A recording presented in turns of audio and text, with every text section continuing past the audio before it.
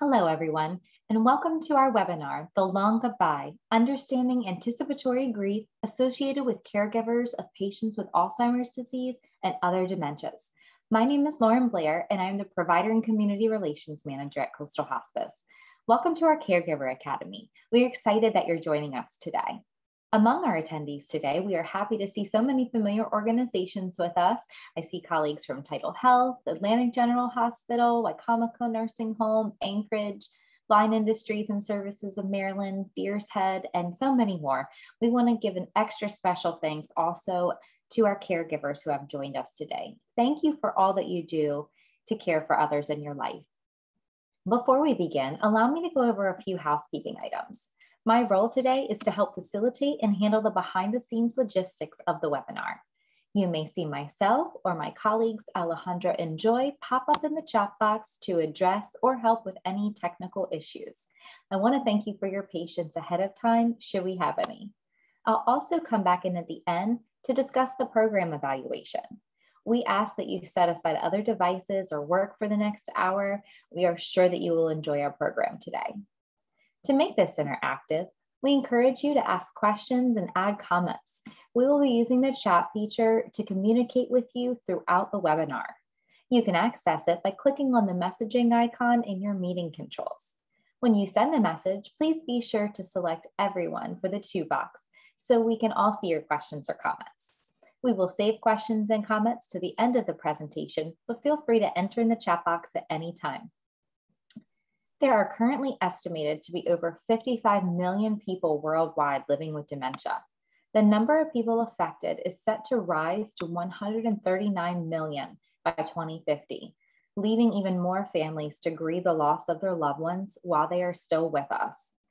I have the pleasure of hosting and moderating this webinar, and in the frame of Alzheimer's and Brain Awareness Month, I have invited Alvin T. Harmon, our Bereavement Care Services and Compass Program Manager, to bring you his live keynote presentation, The Long Goodbye, Understanding Anticipatory Grief Associated with Alzheimer's Disease and Other Dementias. Alvin Harmon is a Salisbury native and the senior pastor of the Refreshing Well Discipleship Center in Delmar, Maryland. He is a pillar of his community and received his theological education with Liberty University in Lynchburg, Virginia, where he holds a degree in biblical studies. Following, Alvin was educated by the College of Pastoral Supervision and Psychotherapy, interning with the University of Maryland and Anne Arundel Medical Center of Maryland, through which he received his clinical pastoral education. Simultaneously, he studied at the Kennedy Institute of Ethics at Georgetown University with a focus on bioethics. Alvin is a trained end-of-life doula and a candidate for national certification by the National End-of-Life Doula Alliance. He enjoys spending time with his family, but often finds time to encourage, serve, and uplift others wherever it is arranging and organizing community service projects, speaking for various nonprofit and civic organizations, or shooting videos of any of his 9 grandchildren. Outside of his service to others, he enjoys singing, visiting the many serene waters of the Eastern Shore. When asked why he likes working at Coastal Hospice, his reply was simply, "It allows me a rare but precious opportunity to support Coastal Hospice patients and families through what could be considered one of the most sacred and difficult times of their lives." In summation, Alvin is a man who is wholly devoted to meeting the needs of others. He considers himself blessed to have an occupation that allows him to do what he loves the most, care for others. Alvin, thank you so much for being here today. We're delighted to have you with us, and I'm going to go ahead and turn it right over to you. Thank you so much, Lauren, for that great introduction, and good afternoon to all the attendees here today. Your willingness to share your time is greatly appreciated. I am very honored for this opportunity to empower caregivers with the tools to help identify and manage their grief.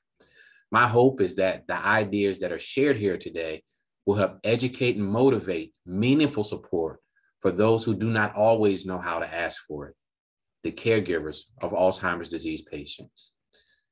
I began my career with Coastal Hospice as a coordinator for our non-medical pre-hospice program named Compass. It was within that role that I had my first and most meaningful encounters with those affected by Alzheimer's disease and their caregivers. The COMPASS program, although a part of Coastal Hospice, was simply a response to the daily needs and struggles of the clients and their families who suffer from serious illnesses within the communities we serve. COMPASS gave me an opportunity to build genuine relationships with families in the home. This safe environment gave place to real conversations about the genuine concerns that family members have and the caregivers of their Alzheimer's disease loved ones. My only agenda was to spend a solid hour or so once a month, more if requested, to inquire if any additional resource management was needed, and maybe from time to time, provide a smile or some form of little support to the caregiver. However, what grew from these encounters were very transparent conversations about the thoughts, moods, and the struggles of the AD caregivers. What gave validity to these conversations was that I had a front row seat to the noticeable decline in their Alzheimer's disease loved one, many whom I supported for several years. I understood that these families were my clients, but I was authentically engaged in their efforts. To me, they became much, much more. As an integral part of the Coastal Hospice COMPASS program, I believe that my somewhat unique perspective of the AD patient and those who care for them has developed in me a richer understanding of their struggles and experiences, perhaps none greater than those surrounding grief and loss.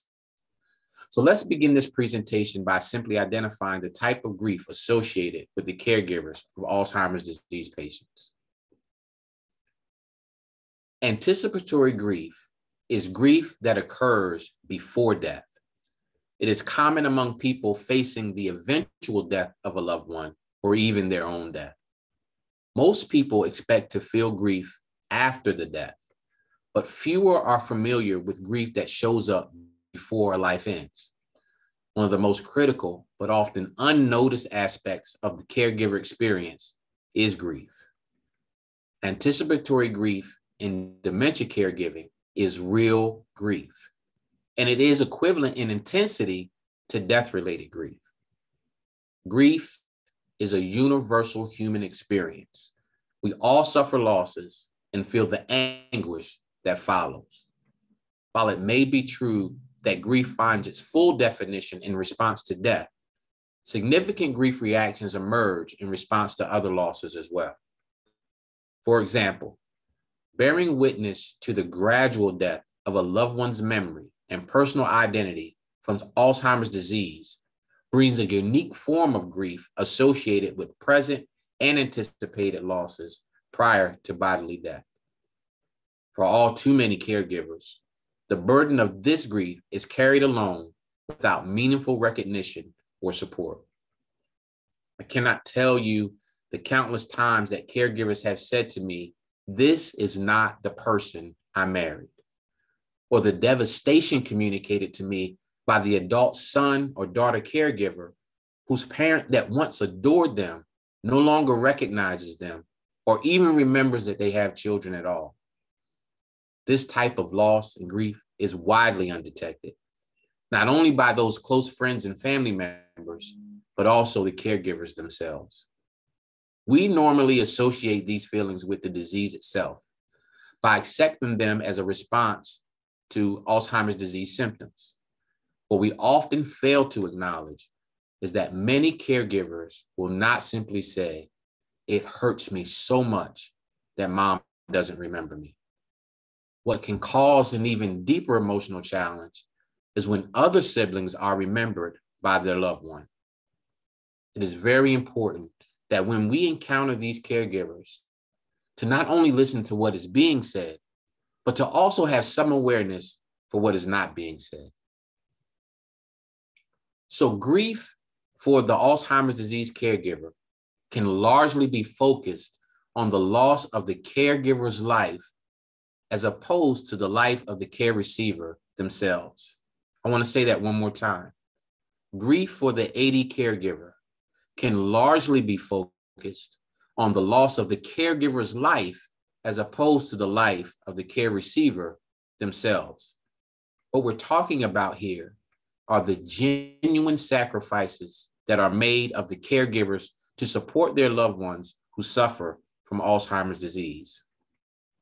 This can look like losing time from work or losing employment altogether, losing time from other loved ones, losing personal time, loss of personal freedom, losing time to sleep, loss of your normal routine, losing finances to purchase things like supplies, physical supplies, structural aids, losing finances to pay for private caregivers, losing finances to pay for respite services. Even sometimes we can lose possessions. The consideration to let go of jewelry or cars or recreational vehicles or homes, and sometimes even retirement packages can be devastating. The consideration or act of depleting finances set aside for retirement is different from dipping in the rainy day savings. Losing retirement finances can mean an entire lifestyle change. I once supported a family member some time ago who had made some very good financial decisions in their lives. And these decisions afforded them an opportunity to retire in their late 40s. Their 4,000 square foot home was paid for. They had every recreational toy you could think of. Their only plan was to wait for their children to graduate college and get their careers going before this couple will begin a life of travel and leisure. Unexpectedly, before that could happen, the wife was diagnosed with Alzheimer's disease, and suddenly new plans had to be made. As her disease progressed, the need for support increased. Her spouse now had to consider and implement choices that would not only alter his present, but also change his future. It was very difficult for me to view the symptoms of his pain. It was all I could do to console him, as in time, every one of our conversations ended in tears. I supported him through the years as each new decision to sacrifice what should have been their future became harder than the last. It was not as simple as just doing what needed to be done to support her in her illness because he loved her. Because these were not just things to him. These were the realized dreams that they had built and amassed together. Every inch of that home had his wife tied to it. Every dime they had in the bank had their hope for the future entwined. Finally, this husband made the decision to return to the workforce because at that time, he was at risk of losing it all. Now, what he had to lose may be very different in scope to others, but not in value. Grieving in real time for any caregiver of an Alzheimer's disease loved one can look a lot like this. Saying goodbye can be very painful, especially long, drawn-out ones, such as those involving Alzheimer's disease. Anticipatory grief for the individual in this state is inescapable due to the slow, incurable, and progressive nature of the disease. Researchers at the University of Indianapolis polled 400 caregivers, asking them all the same question. What is the biggest barrier you face as a caregiver? More than 80% said it was the loss of the person they used to know. Anticipatory grief can hurt just as much as when your loved one dies. Sometimes it makes the ultimate loss after death a bit easier, but this isn't always the case. Allow yourself to feel the grief, process it, and try to appreciate the time you have left with your loved one. Most caregivers of Alzheimer's disease patients are grieving several losses, not just one. These are just a few of the losses you face when someone close to you is near death. You may be fearing that you are losing your lifetime companion. I'm talking about the person who does life with you, is a part of all of your victories and all of your setbacks. What can be most incomprehensible is that this loss happens internally. The eyes are still so beautiful. The face is as lovely as it ever was. But the loss of memory can feel as if the individual themselves have gone completely missing. You may feel that the roles in your family are changing. Accepting the role of the primary caregiver itself can communicate the loss of identity for the caregiver themselves. You are no longer the one who is being cared for. You are now the care provider. You may feel that you're losing your security. Often, the Alzheimer's disease sufferer had a primary role in which their companion has no idea how to perform. Things like bill paying, home maintenance. There can be some thoughts that everything might just fall apart. You may be losing your dreams about the future, losing your hope about the future. As previously noted, the now unknown future can completely dash all dreams as plans. Not to mention the strain that it can place on the families of the adult child caregiver. Talking about the in-laws, they have a new role to take. Now you put strain on the person that you love, your husband or wife as a child caregiver. Grief before death often involves more anger. If you're unable to express your feelings in a way which feels safe, feelings of anger may increase. Sometimes, if you express anger towards people who don't understand, it might seem to them that you're pushing them away. This in turn can lead to increased feelings of anger and isolation. More loss of emotional control could lead to outbursts, anxiety, depression, substance abuse, suicidal thoughts, self-harm, and other self-damaging behaviors. Grief before death may also involve atypical grief responses. These can be normal grief, but somehow they become delayed, inhibited, or prolonged.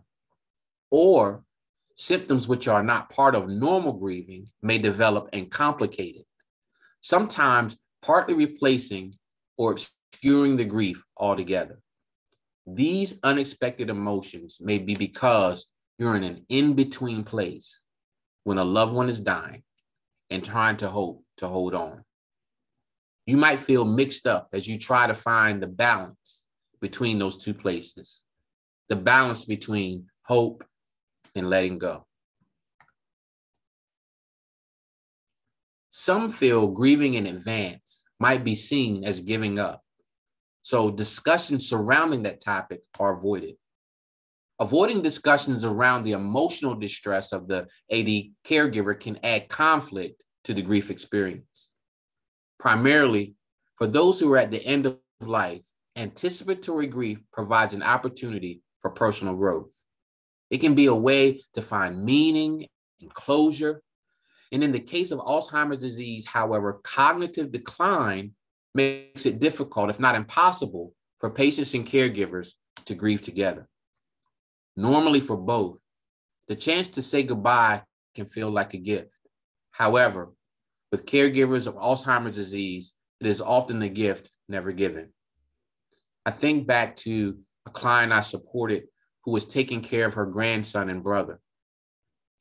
As she would share with me how she wanted to be remembered, share with me the things that she wanted to be remembered for, she would sometimes bring her voice down to a whisper.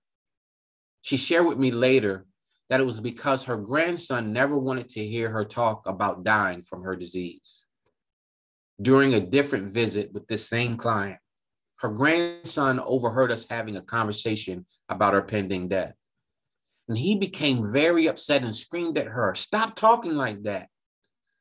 And what her grandson did not understand was that avoiding the conversation for this patient was complicating her grief and subsequently complicating his own. I'll never forget one of the last conversations I had with this patient, which included her statement, "His ability to talk with me is stressing me out." I asked her to elaborate, and she said, "I'm forced to tell a stranger what my wishes are instead of my own flesh and blood." And please, if you have any questions or comment, please type them in the chat and we'll promise to answer them to you later. The reactions of anticipatory grief are quite comparable to those which appear after a loss. Some days you may not feel any sorrow at all, while other days may prove to be very, very difficult. If we fail to properly recognize and address anticipatory grief, social withdrawal and emotional numbness can take place. Indicators of this type of grief can include having trouble carrying out normal routines, isolation from others. Maybe you decide to just withdraw from social activities altogether. You could be experiencing depression, deep sadness, or guilt. Some believe that they could have done something, anything that might have prevented the disease from happening altogether. Feelings that life isn't worth living without your loved one may incur.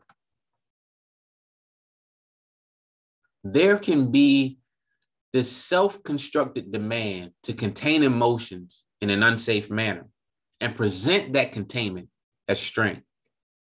To hear the sentiment, "You're so strong," from friends and family who know your work as a caregiver can be intended to communicate praise and support. However, this can be a misrepresentation of the caregiver's reluctance to express their feelings of grief rather than a display of strength. Here are some grief feelings that are most commonly understood. Physical problems. Grief can cause physical problems such as trouble sleeping, memory loss issues. It can cause fear, anxiety, intense concern for the person dying. You may feel some loneliness.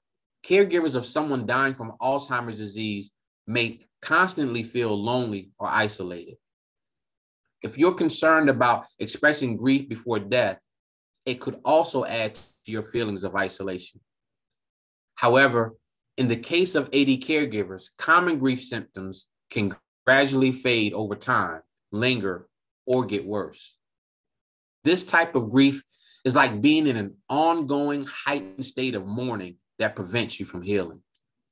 Some of those signs and symptoms may include intense sorrow, intense pain, rumination of your loved one that just doesn't stop, focusing on little else but what you're expecting to happen. Other thoughts are extreme focus on reminders of the loved one or excessive avoidance of those reminders. Some numbness or possibly detachment altogether.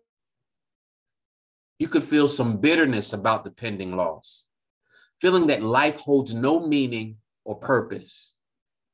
You may also feel the lack of trust in others or the inability to enjoy life or interpret positive experiences with the care receiver. Some of the less commonly known or understood addressed symptoms of grief are irritability and anger. You may feel anger to have to cope with the dying loved one's anger, meaning you might be upset that you have to deal with what they're dealing with. You have to deal with their emotions. You may be angry about the loss of sexual intimacy. You may have some jealousy of others who don't have to be caregivers. And you ask yourself this question, is it right to feel this way? You may have an increased desire to talk. Loneliness can also fuel a need to talk to someone, anyone who might understand how you feel and is willing to listen without judgment. If you don't have a safe place to express your grief, these emotions can lead to social withdrawal and emotional numbness. You also may be feeling guilty. The suffering of a loved one can bring feelings of guilt. You long for your loved one to be free of pain, even though that might mean death. You may also feel some survivor's guilt because you will continue to go on with your life while they will not. These thoughts all are normal, even if you feel guilty about them. So let's ask this question: how do we cope? First, we must understand that anticipatory grief is normal. You are allowed to mourn before death, so don't feel badly about it. Take care of yourself. Caregiving demands energy that you must replenish. Stopping to rest is a necessity, not a luxury. Also, seek professional help.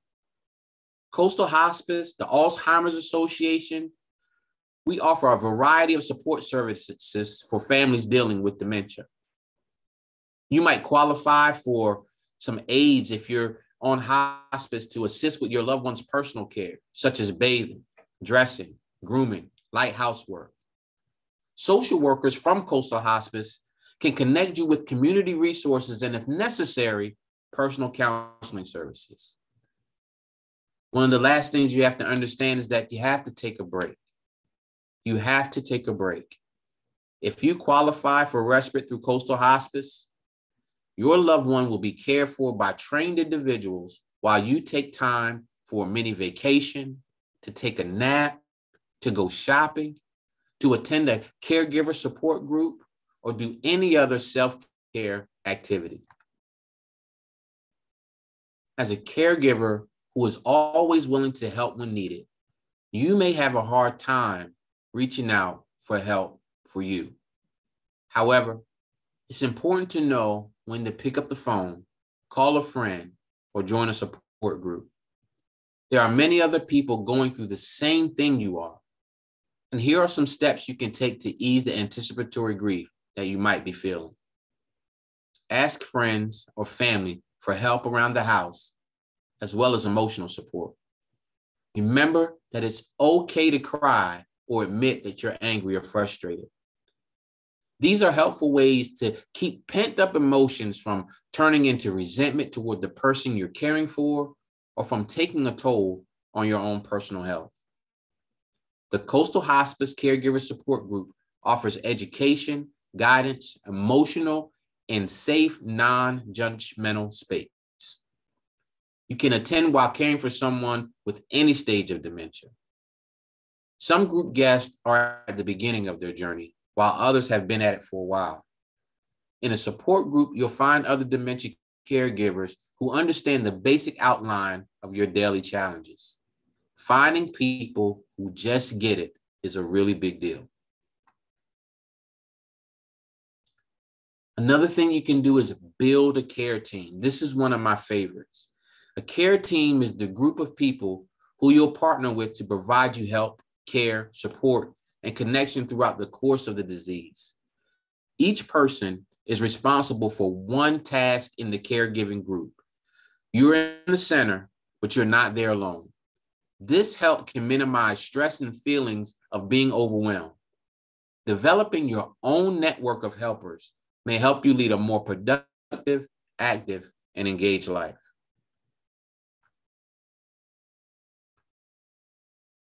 So one thing you really need to try to do is to stay in the present. Try to live for the moment without focusing so much on the future. How can this be done? Notice the ways that your loved one is still present. If you're finding it difficult to connect with the present because you're overwhelmed by what the future might hold, challenge yourself to identify 5 to 10 ways that your loved one is still present. You may notice them in certain objects you have around the house. You may notice them in your family traditions. Notice them in your children's laughter, your shared values, the way you continue to talk to them, and so on. Focus on one thing at a time. Many people don't realize that multitasking is a myth. What you're really doing is switching your focus back and forth between tasks, stopping, and then starting over again each time. Not only are time and efficiency lost in this transition, but we must ask ourselves, are we ever able to be fully present with either task? And if you're anything like me, the whole time you're doing one task, you're thinking about and planning for the next. Now, layer grief brain on top of that, and you've got a gigantic mess. Think about it. On any random day, grief wreaks havoc on things like memory and concentration. Allow yourself to lose track of time and get lost in the moment. This can be very difficult for grieving people for several reasons. First, Many people have shared that the second they notice themselves becoming lost in a moment, they feel guilty for not thinking about their loved one. Remember, it's okay to take a break from your grief. It's okay to feel things like joy and happiness. Experiencing positive emotions doesn't mean that you're not also grieving. Please, and if you have any questions, comments, please throw them into the chat. So another way of coping with anticipatory grief for the Alzheimer's disease patient and the caregiver is to begin journaling. And I know journaling sounds sappy to a lot of people, but here's what you need to know. Whether it's with a support group, a counselor, a good friend, or within the privacy of a journal, sharing what you're going through can ease those moments when you're sad, powerless, and tired. Journaling is simply the practice of keeping a diary or journal that explores thoughts and feelings surrounding the events of your life.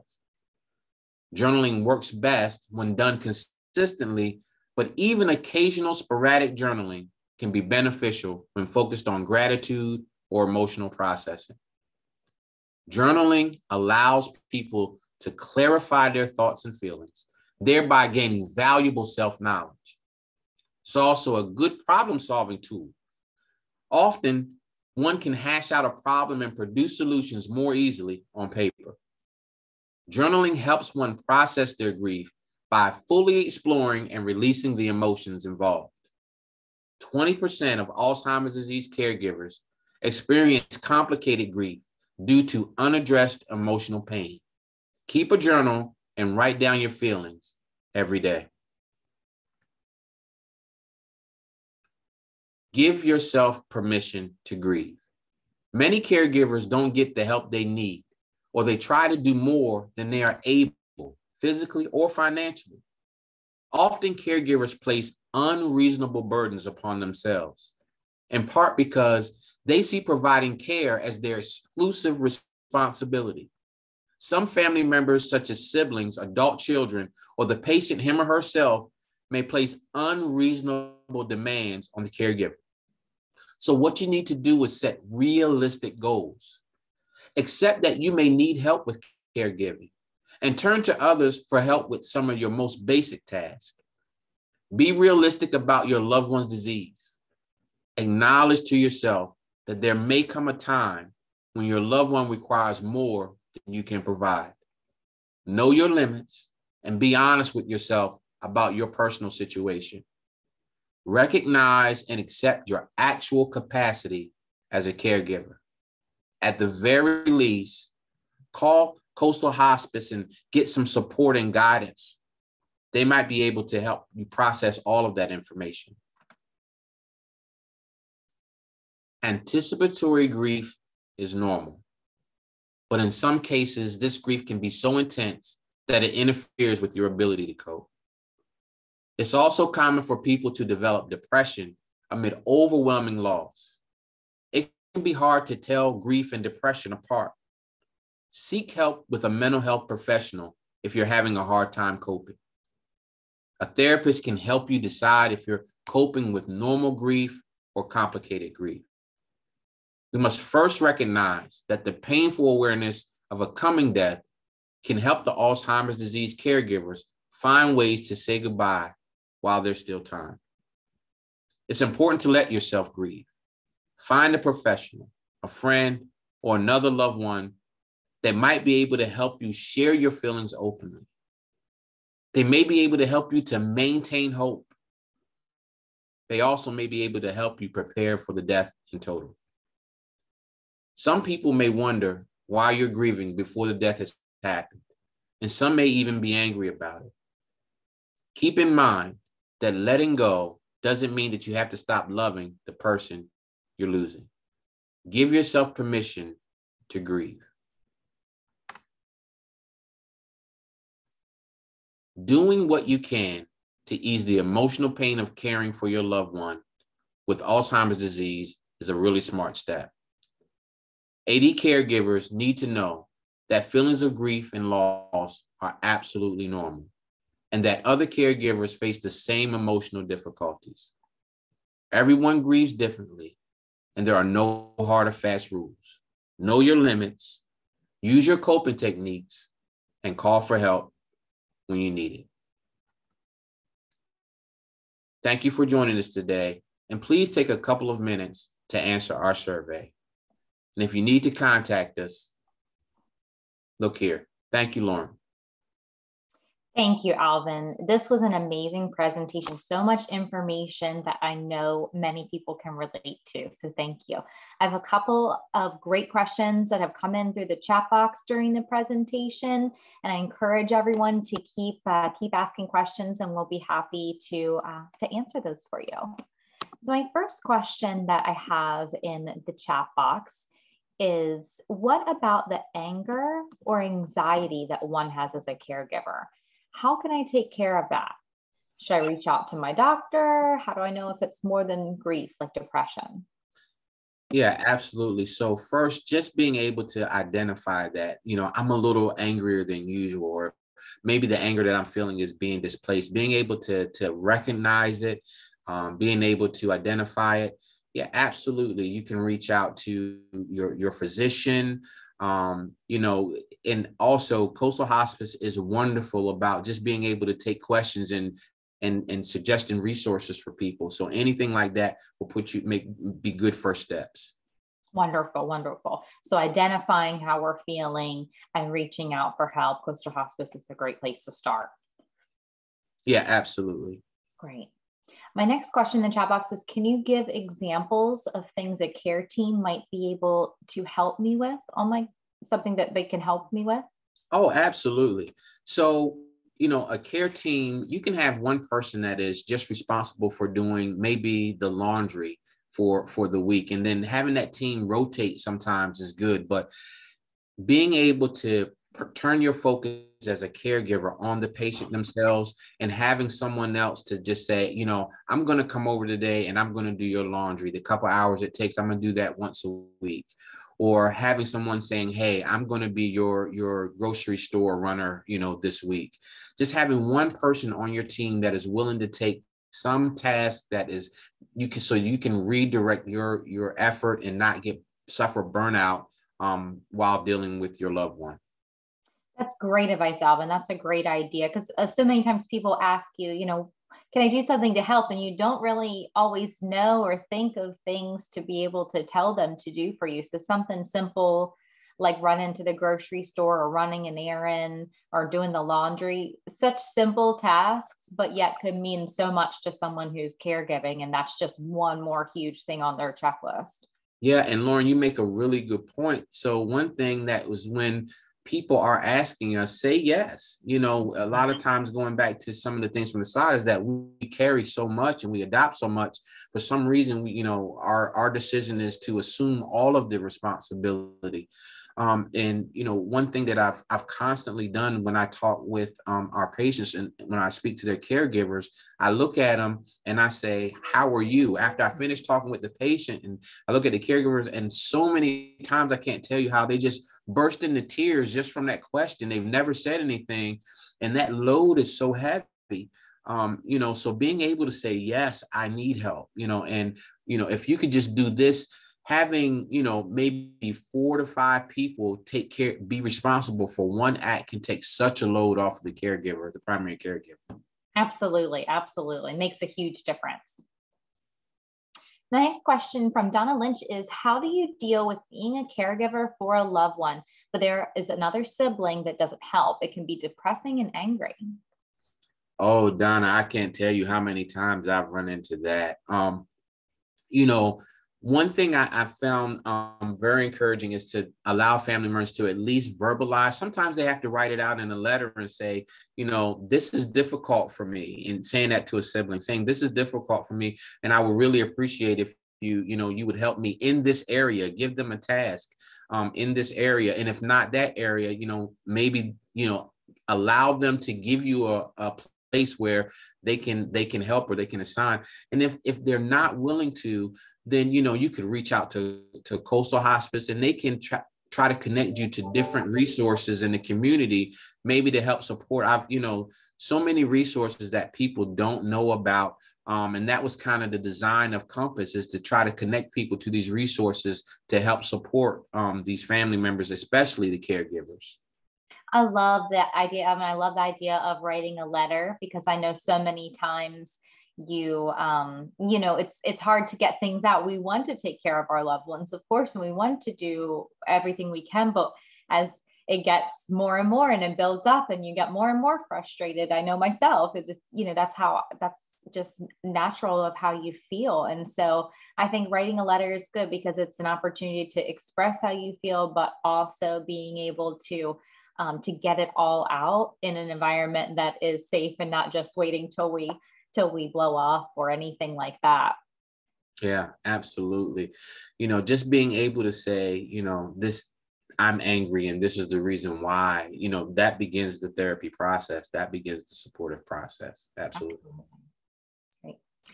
My next question is from Maggie Miller. Maggie asks, any suggestions on dealing with guilt if the patient needs nursing home instead of staying at home? Yeah, sure, Maggie. So, making that decision is hard for a lot of family members. And it goes back to the comment I made about, just being able to know what your limitations are. If it's gone beyond the scope of your ability, you're actually doing better by the patient by allowing, someone else to kind of come in and help support. As far as the guilt process, just finding, a support group would be amazing, because a lot of those same people having those same issues, are there, and they can help walk someone through that process, and it's not going to make maybe the guilt just disappear, but it can help you process it a little better. That's great. So support groups. So the Coastal Hospice support groups, are they also dealing with anticipatory grief too? Yeah, so our grief support groups cover all types of topics, pet loss, but anticipatory grief is one of the ones. So just, be on the lookout, for that group when it pops up. We're doing 6 weeks. So if you're constantly checking the Coastal Hospice calendar website, that information will be available at some point. That's wonderful. Thank you. My next question is, at what point in the journey do you recommend that caregivers obtain support? Yeah, so I would say for a caregiver, at the moment that you realize that, that weight is becoming heavy, I would say reach out. With our caregiver support groups and dementia groups, we have people that, just got started caregiving, and they just want the information to know, what should I expect, and they hear that from people who have, been it for some time, some that are kind of midway. So the sooner you get the information, I believe, the better you'll be able to begin to process what you're going to deal with going through. That's a great piece of information. In my previous life, I was the director of a memory care program at a nursing home, and I would get patients involved in hospice very early, not just for the patient, but for the families, really, because it was such great support that myself and my staff just was not equipped to provide, and we couldn't do that. At the nursing home, it was just, too many patients. So having Coastal Hospice able to come and either talk to the families on the phone or come in person or whatever the case may be, and just offer that support, was just such an important thing for my patients with memory loss and dementia. Yeah, I can, Lauren, the example that I used in the beginning about the young couple. I remember speaking to him later, and he would just say, Alvin, there's no book on this. There's no one has written this down, how to deal with this. But kind of having conversations with people who have walked this walk and are involved in it and knows the ins and outs and have experienced the same struggles, it can be a big support, a big help, and the sooner the better. Great information. Great. My next question that I have is, I feel like I have already lost my mom. How can I maintain a relationship with her? Oh, that's a great question. With this particular disease and many people, you just have to kind of be where she is, appreciate what you see her in the moment. And there may be moments when, she calls you someone else, or she may be experiencing, a different time in her life, maybe sometime in the past. Go with her, and enjoy that moment that you have. Eventually, you can use these things to help build, your fondest memories. Oh, I remember when mom and I, took this trip to 1924 and she was telling me XYZ. It really can be some beautiful moments created out of those situations. That's great. So really just being in the moment with your mom and being on her wavelength, not our own, and not trying to reorient to what time, what place we're at, but really just living through what she's doing right now is creating some new memories for you. Oh yeah, I had a son and a mother and son, and he would actually, if he felt like it was she was in a certain time, he would try to match his lingo with the time frame, and or put on music from that era or something like that to really engage her where she was, and I thought it was a beautiful thing. That's amazing. Yeah, that's really beautiful. Very special. Very good idea from him. Our next question we have is, my family doesn't understand that I'm grieving even though my husband is still alive. They say that I cry because I need the attention. How can I make them understand what I'm going through? Yeah, so the hard truth in that is, some people may never understand what you're going through, especially when it concerns anticipatory grief. Some people become angry that you choose to grieve prior to a death. But it's important for you as a caregiver to recognize that, and you may have to go outside of that circle in order to find support. Communicate your truth, communicate your reality, but you may have to go somewhere else. And again, I say the Coastal Hospice Caregiver Support Group is a fantastic resource to help find people that are, have walked that walk, who understand. Finding people who get it is so important. You will find your people in that caregiver support group. So even if we may not necessarily be able to turn the minds of those around us, there's other support out there that we can receive and be able to relate to others. Yeah, sure. I mean, you could, you risk increasing your frustration and adding to, some negative air and, with your personal health. And you want to avoid that at all possible costs. So, communicate. And if they don't receive it, if they don't respond in the way you want them to, you just have to accept that, but know that there are people out here who actually get it and are willing to support you in that realm. Great. Wonderful information. The next question we have from the audience is, how can I deal with the anticipatory grief that my children are feeling for me as they watch me in this journey with my disease? Yeah, so I mean that's a great question. One thing is to, as best as possible, try to connect them to resources. Talk about it. Be honest about it. Let them know, I need you to get support. I need you to try to, get some space for yourself. One of the main things that, I tell caregivers everywhere I go is take time for yourself. Mm-hmm. Make time for yourself. And it's not always, people will say, and you have to be deliberate about it. There's always going to be more work. There's always going to be more tasks, always going to be more chores. You have to carve out some space in your life so that you can have that. And I promise you, it will be fulfilling. It's important. It's a necessity to get that rest. So having self-care and being able to take some time for yourself, as well as having the children reach out for support where they need it. So it's not just all the burden put on the actual person who's going through. Yeah. And I found that to be, just in my own experience, I found that to be very difficult for a lot of adult children of patients that are caregivers, because, they have felt this responsibility that mom or dad has taken care of me all my life, and now it's my turn. And there's nothing wrong with trying to, assume that responsibility to care for. Again, I go back to saying, just know your limitations and make sure that you take time for yourself. The more relaxed you are, the more tasks that you have kind of disseminated, the more support you have, the better off you will be, the more healthy you will be as an individual, as a caregiver.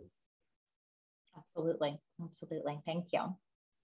And what feelings could we expect to have as the loss grows greater, as our person we're caring for declines? Yeah. So, again, I go back to, one of the primaries is anger. Just being angry altogether that this disease has found your loved one. Also, and again, going back to one of the chat questions, realizing that, not everybody really will help in, will chime in, will jump in, the way that you want them to, is a big deal. And people become very frustrated. Also, trying to navigate the different resources that are available. That's a big help that people desire. Compass helps so much with that. Coastal Hospice helps so much with that, just navigating those pieces for family members. One of the things that I tell families when it concerns Compass is that, we take a lot of that figuring out for you. That's the way I communicate it to them, because, they're beating their head against the wall trying to figure out what to do. And Compass has their hand, Coastal Hospice, same resources, just already attached to so many different resources to help these patients and families out. So yeah, that's a big help. Getting connected to those resources early on. Absolutely. Absolutely. We've got about time for maybe one more question. So I'm going to ask this one. Do you have any suggestions on how to find the joy you once had in your life while caring for and after losing your loved one? So the joy that you once had in your life before and after. Yeah. And this is going to be maybe kind of a hard answer for some people. And it goes back to just being able to actually disconnect. Like, it is okay. For some reason, people have come to feel that, if I'm not grieving, if I'm not all focused on my Alzheimer's patient, then somehow that makes me a bad person. And it's okay. That is going to be there. The grief is going to be there. And grief is not a bad word. This is a normal response, to the losses that we suffer. The grief is going to be there. But what you need to give yourself permission to do is to actually pull away. If something is funny and you feel like laughing, laugh. If someone says something that makes you smile, or, someone that you enjoy spending company with makes you smile, then go and enjoy that smile, enjoy that moment. It's fine. I promise you. And be intentional about that. Be intentional about it. That's really great. Great advice. Just being able to disconnect, because it is hard when I feel like we're going through these tough challenges in life, to be able to say, I'm not going to be all consumed by it, or I'm going to let myself smile. I'm going to let myself enjoy an afternoon when I have a break. It's hard to do that when you are focused on caregiving for someone. So knowing that it's okay to do that, and it's actually good for us to do that, is a big help. Thank you. Yeah, absolutely. And I have to say again, it doesn't take away from your love, your care. You still care, but it's okay. It's okay. Thank you, Alvin. We're close to being out of time for today, but in summary, Alvin, I just want to ask you, if there's one thing that we take away from this presentation today, what should it be? And again, I say, just know that this is all normal. You don't have to feel guilty. Even if you do, it's normal. It's normal. Grief is normal. Anticipatory grief is normal. It is legitimate. It is fair for you to feel that way. And take time for yourself.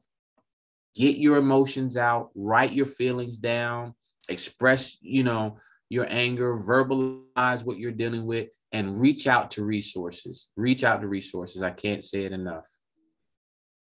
Thank you, Alvin. Thank you so much for this presentation on this topic I know that is relevant to so many of us. Thank you for being here with us today. Thank you for having me. And I want to say thank you to everyone who has joined us today. We hope the information was useful to you. To wrap things up, we ask you to take a couple of minutes to fill out the short survey. It's only 5 simple questions. Your feedback will help us bring relevant programs to you, your practice, and those you care for. When you click Leave the Meeting, you will receive a survey from Zoom. We will send you a link in the survey in our follow-up email to you as well. This was a presentation from the Coastal Caregiver Academy, supporting and empowering caregivers in our community.